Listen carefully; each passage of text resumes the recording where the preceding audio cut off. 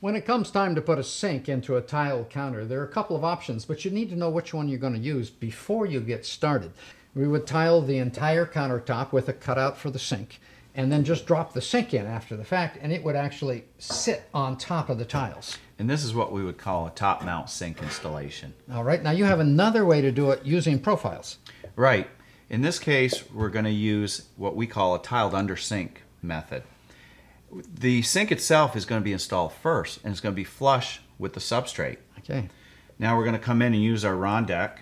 The rondeck finishes the edge of the tile around the sink. This makes a tiled under sink very easy to clean. And we have special sink corners to go with the rondeck. And then the tile comes in and we have a nice smooth surface right over it. Really easy for maintenance and a nice look to it too. Right. You can see the details right back here of the standard installation. Simple and quick. 2 possibilities for installing your sink.